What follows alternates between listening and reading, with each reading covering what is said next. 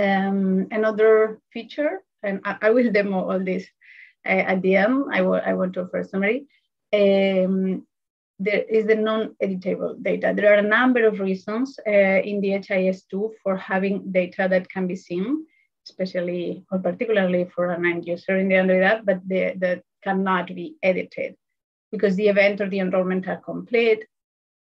Sorry, because the edit period expired based on configuration, because the org unit is closed, because the user is out of the capture scope or doesn't have capture access to the particular program or to a particular category option. So what we are doing now is to display this option in the details screen to the user. So when they cannot modify values, they know why, and then they can raise the question to the admin, knowing particularly what is the issue.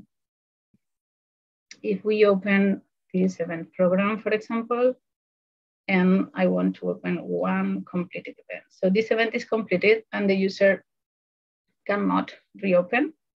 So the screen appears as non-editable and grayed out. But now if the user goes to details, tapping here on the navigation bar below at the bottom, you can see here, this data is not editable because it's marked as completed.